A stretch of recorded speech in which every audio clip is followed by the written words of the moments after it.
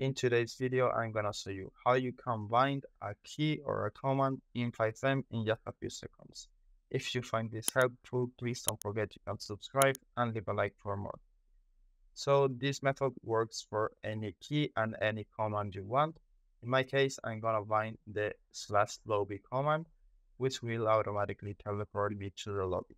But you can use any other command you want. So to bind a command, you need to press F8. Now this console will pop up. Just click the text field and type in bind keyboard. Then the key you want to bind, in my case, it will be 7. And then the command, which in my case, it's lobby. Now press enter. Press F8 again to close the console.